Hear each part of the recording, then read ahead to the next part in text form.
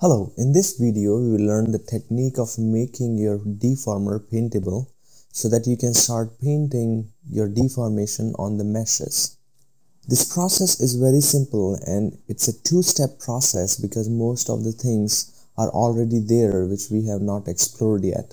So first, let's take a look at what we are going to do in these two steps.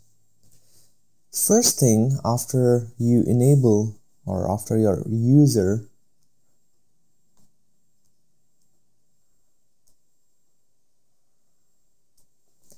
paints the meshes,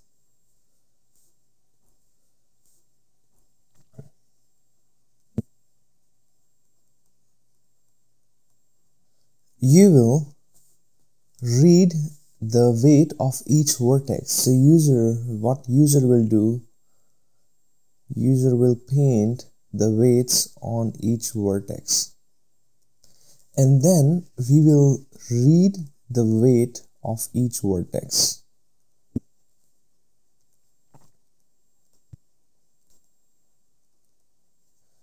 After reading the weights of each vertex, we will use it in our calculation.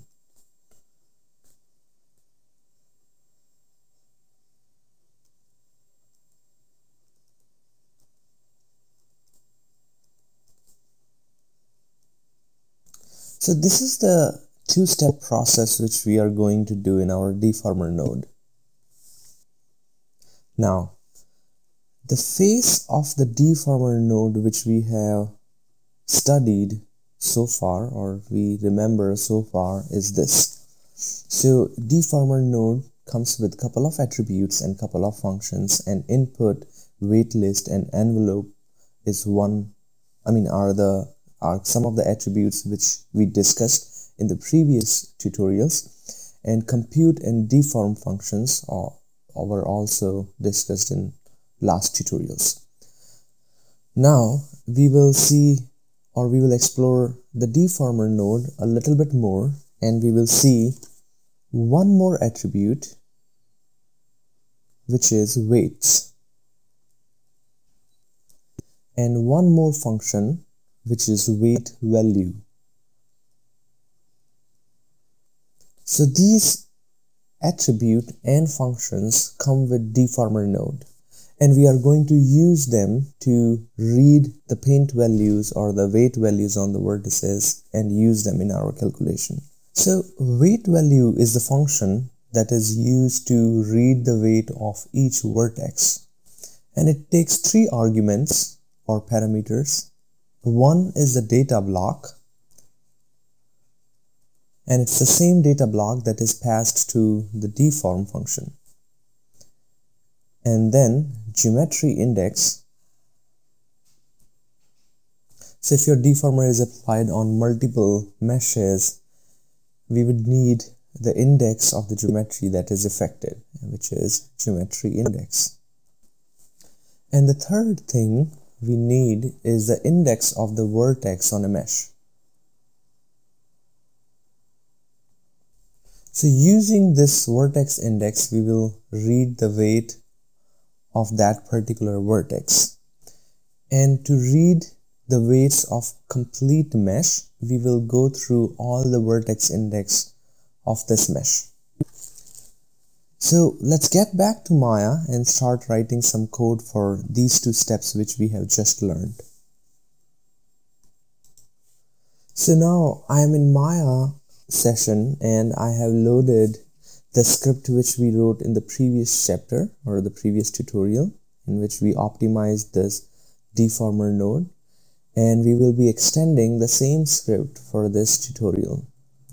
So we just saw that we will use a weight function that comes with deformer node, and to grab the weight of each vertex we will have to go through all vertex indices.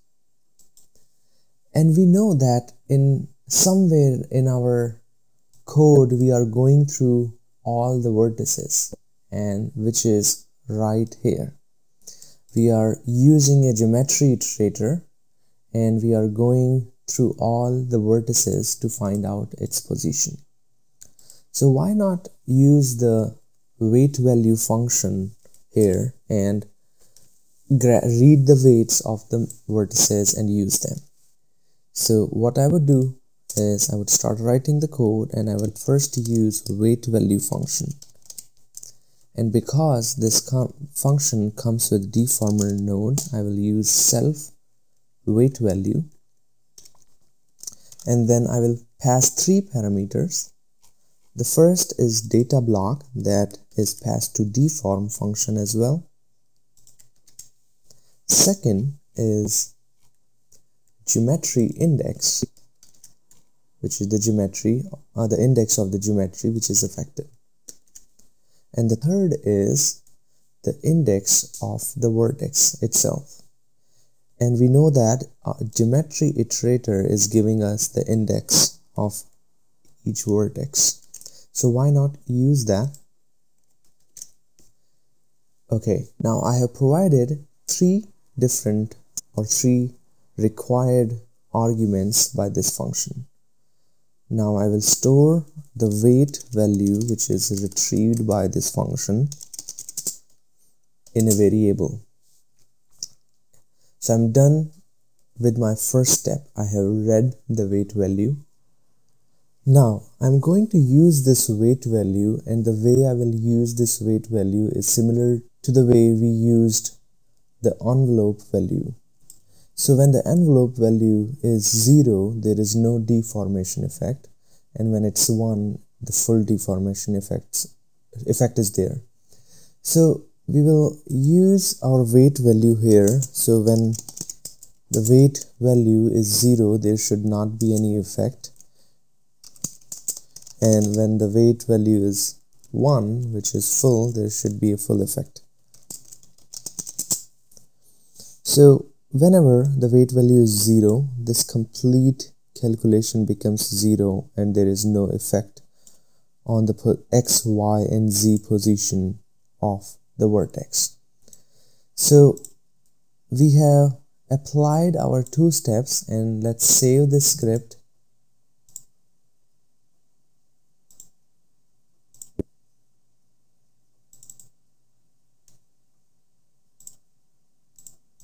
And I will save it as ripple weight.py, and then I will reopen new session of Maya, and then we will load the deformer and apply it on the mesh.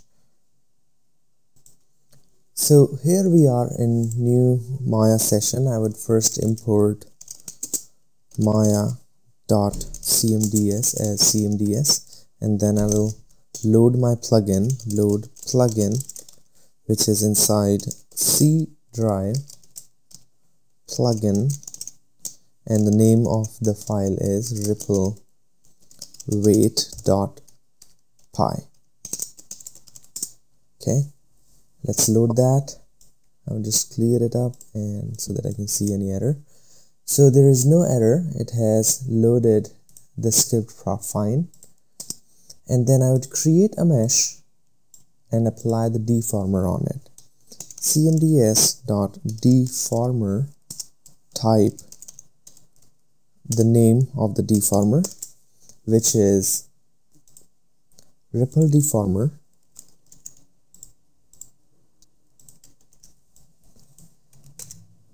okay, so it has applied the deformer properly.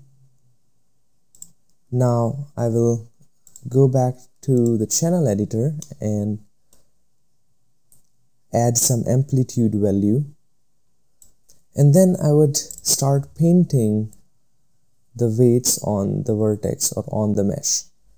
And the way I would paint it is I would right click on my mesh and I would go to paint, ripple deformer, and weights. By default all the vertices are painted to white, which is value 1. I will replace them with 0 value, so there is no effect of deformation.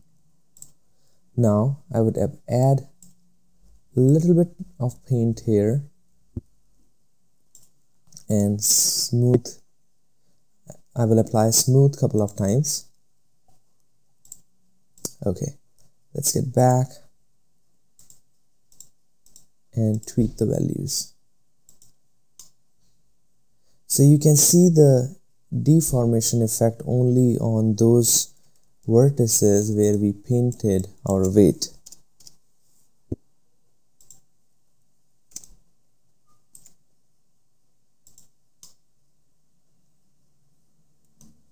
You can paint it several times you want.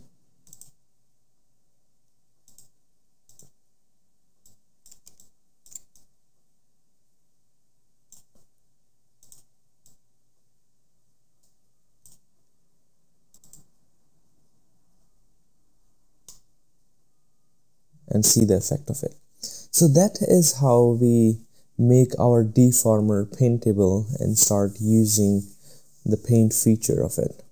So that's it, and thank you.